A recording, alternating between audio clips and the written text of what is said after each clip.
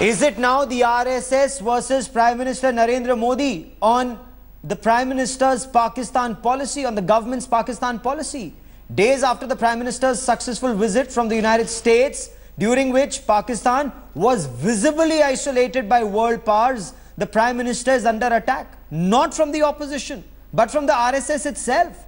A top RSS leader has raised serious questions over the Narendra Modi government's diplomatic initiative with Pakistan, saying they failed to resolve issues between New Delhi and Islamabad, but more saying, what does the Prime Minister hope to achieve, and is Pakistan equally keen on peace with India?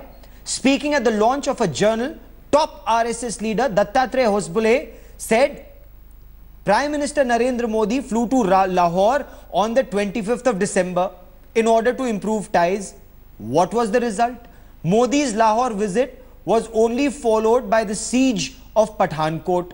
What's the reason for the Prime Minister's trust in Pakistan? There hasn't been an inch of progress in resolving issues between India and Pakistan despite multiple rounds of talks between the two countries. The angry RSS leader said Modi's outreach did not match Pakistan's anti-India and anti-Hindu sentiments. And I have Rakesh Sinha, RSS ideologue and leader, who joins me on the broadcast. Mr. Sinha, is the RSS taking on the Prime Minister now, taking on Prime Minister Modi's Pakistan policy?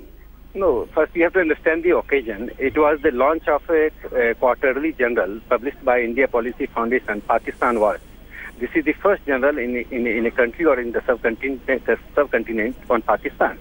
So on that occasion, he just underlined the sincere efforts by Indian government and India ever since last 3 and 4 decades to have a relationship with Pakistan. And it is the Pakistan which has always sabotaged all the sincere efforts. So underlining the sincere efforts of India and questioning the Pakistan sincerity does not mean that RSS is questioning the government's efforts. It was just, he was tracing just the history of Indo-Pakistan relationship. So there is no question. I think that even the government spokesperson speaks the same thing when they said that Pakistan is sabotaging Mr. Sinha, this goes beyond that. Dattatreya Hosabale said, प्रधानमंत्री नरेंद्र मोदी 25 दिसंबर को संबंध सुधारने के लिए लाहौर गए, लेकिन नतीजा क्या निकला? संबंध बनाने की कोशिश में यह भी देखा जाना चाहिए कि आखिर दूसरा पक्ष कितना इच्छुक है. So he is saying the Prime Minister took an initiative. Should he not see whether the other side, that is Pakistan, is keen on peace with India? So what gives India the confidence to have peace and to have desire for peace in Pakistan, or that Pakistan wants peace with India, sir? No, the RSS leader just mentioned that how Prime Minister was making sincere efforts, but the other side was not responding the same way. This was the context was that there is a fragmentation of political power in Pakistan. The sovereignty of, there are many claimants of sovereignty in Pakistan, and he mentioned also these claimants are political power, military, Maulvis, and militants. So there are 4 claimants. These are the 4 claimants who are sabotaging any efforts of India-Pakistan relations. Moreover, the basis of Pakistan, the very basis of nationality of Pakistan is hate India. So it is the Indian efforts to have a good relationship, peace in the subcontinent, but Pakistan is not responding. So underlining the history of Indo-Pak relationship, it has nothing to do with the current situation or RSS is questioning the government. RSS is an independent organization. It has every right to comment upon the Pakistan's sincerity. So there is no RSS does not speak always the government version. Government has its own efforts. RSS has its own opinion. But is the RSS on the same page as the Prime Minister on the Pakistan policy, Mr. Sinha? No, we don't need to have the same page always, but we have our own opinion about the Pakistan. That Pakistan, as in the magazine, it has been mentioned by Tariq Fateh. There is a very good interview of Tariq Fateh when he says that Pakistan is an idea, not a state. Pakistan is not a state, and I also mentioned that Pakistan is a nationless state. So Pakistan has to achieve many things.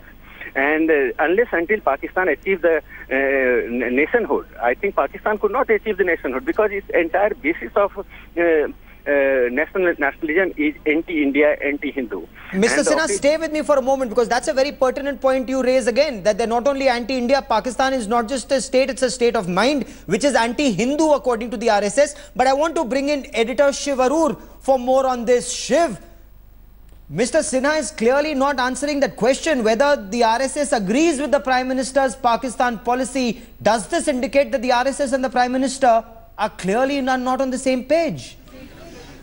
Not just not on the same page, Gaurav. It appears like there's a certain degree of frustration within the RSS. Now, you can't just dismiss Dattatreya Hosabale, who's a very senior leader of the RSS. He's a joint secretary of the organization. A person who's more visible than many of the other leaders of the RSS, actually coming out and in an unusually candid way saying, Narendra Modi went in December to Pakistan, but what has happened? The Pathankot attack happened right after he visited. You need a certain amount of trust.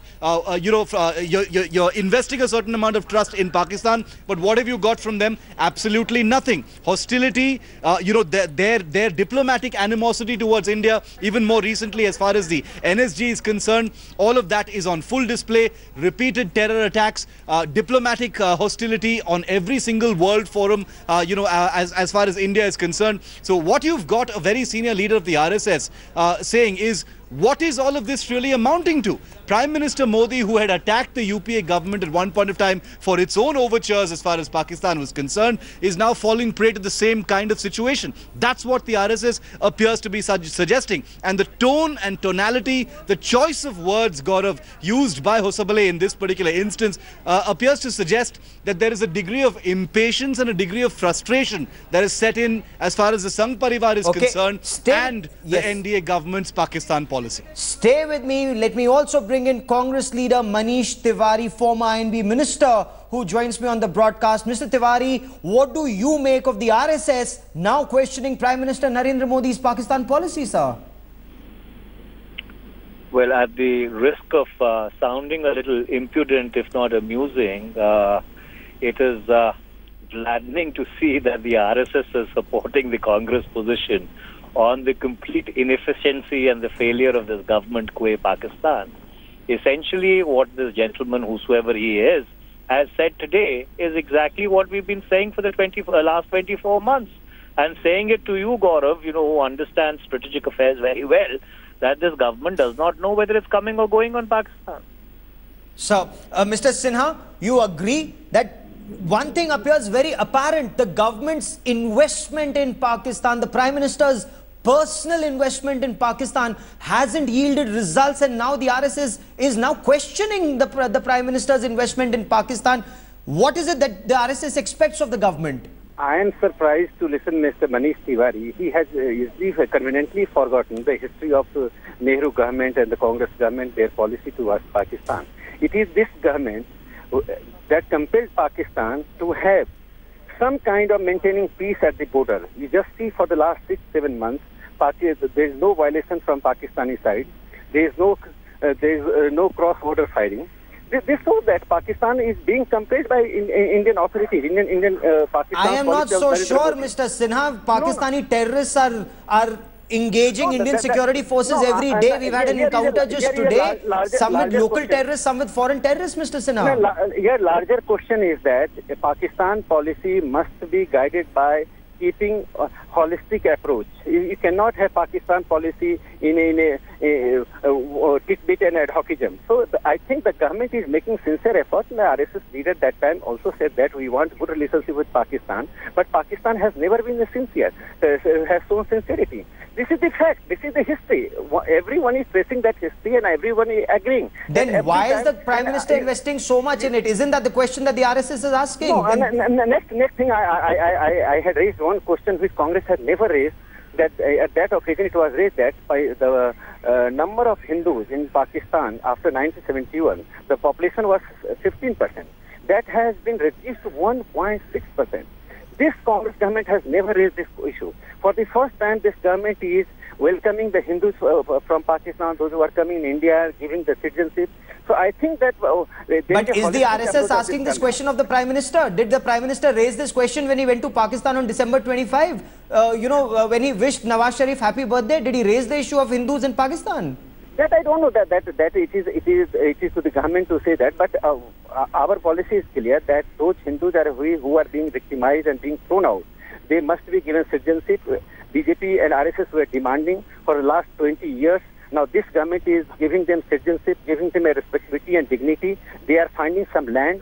They are people with no land. This was during the Congress regime. I think that these are the issues which this government is addressing, and RSS has its own opinion about the Pakistan, and we have our opinion. We have right to have our opinion about Pakistan. We believe that Pakistan lacks sincerity to have a good relationship with India.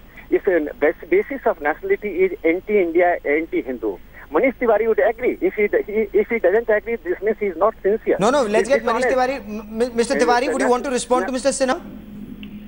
Well, Mr. Sinha has unfortunately swung from the sublime to the ridiculous, and so let me answer it one by one. First of all, in the year 2014, from the May of 2014 till almost November of 2015, you saw unprecedented activity on the line of control at the international border.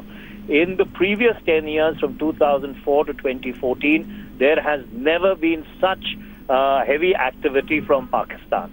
Number two, I can, if you give me the liberty of time, I can actually recount every U-turn, somersault and 360-degree flip which this government has made on Pakistan, from inviting Nawaz Sharif for their coronation on the 26th May to suspending the talks with the Foreign Secretary at the Foreign Secretary level over the question of the High Commissioner interlocuting with the Hurriyat. Then, without any rhyme or reason or any change in Pakistan's position, getting into that agreement in UFA. And even before the ink had dried on the UFA agreement, you had a situation whereby both India and Pakistan, at the level of the foreign minister and their national security advisor, were playing verbal kabaddi with each other. Then you had the NSA going to Bangkok. What he did in Bangkok, nobody knows. Then you had the Prime Minister going to Lahore. What the Prime Minister did in Lahore, nobody knows. In between, you had the attack in Gurdaspur. Then you had the attack in Pathankot. And now there is absolutely no relationship at all. So therefore, when the BJP or the RSS talks about a policy towards Pakistan, nobody has been able to articulate what that policy is. Okay, stay with me. Gaurav, allow me to complete. For the simple reason that neither do they have a policy and neither do they have tactics. And now on the question of Hindus also, let me enlighten Mr. Sinha. In the October of 2012, or rather the September of 2012, this matter was taken up by the External Affairs Standing Committee. That External Affairs Standing Committee at that point in time was headed by Anand Kumar. As he may be aware that a Parliamentary Standing Committee is a multi-party fora.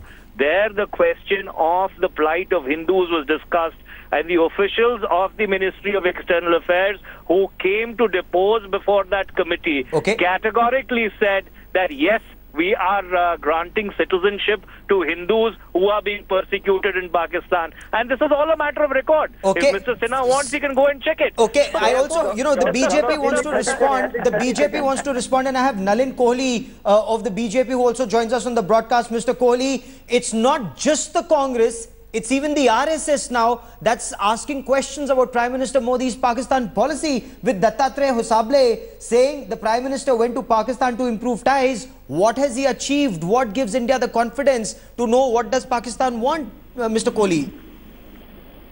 This is going to take a few minutes. So I heard a rather long exposition from Mr. Manish Tiwari. So I'll put across the whole thing. I have not heard Dattatreya Hosabaleji's comment. But just to remind anyone who's in this country, we are in a democracy, and I did not know that if anyone had a point of view and if anyone had a question that amounted to some sort of reason. It doesn't. If there's a point of view, that is welcome.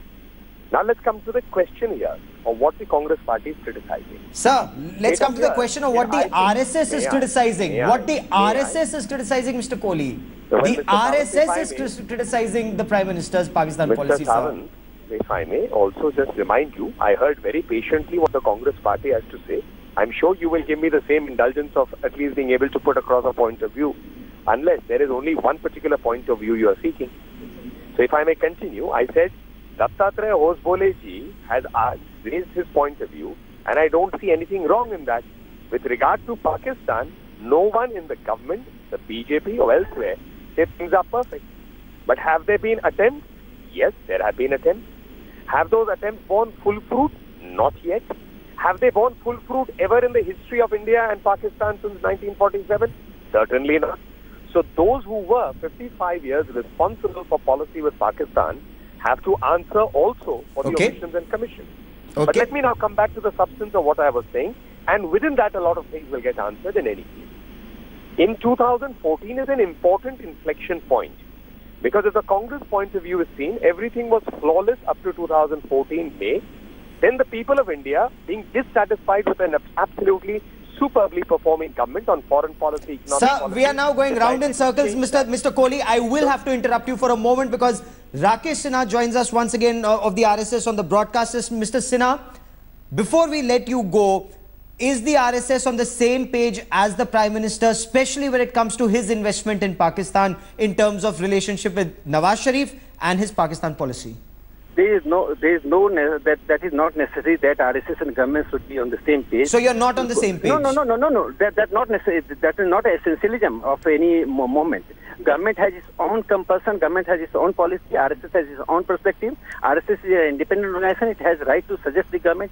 It has right to have critical to the Pakistan policy. But at the same time, I just give you the perspective. In that occasion, Mr. Dattatreya ji said that we need a good relationship with Pakistan. Yes. But Pakistan lacks sincerity for the good relationship. That is a fact. Nobody can deny. And a last sentence to the Congress, a message to the Congress. It is the Congress which created the monsters of Pakistan. It is not BJP and RSS. We are fighting the monsters created by Congress, Nehru and their successors. Mr. Rakesh Sinha, Nalin Kohli and Manish Tiwari, for the moment, many thanks for joining me on this. We will continue to track developments on the story very closely.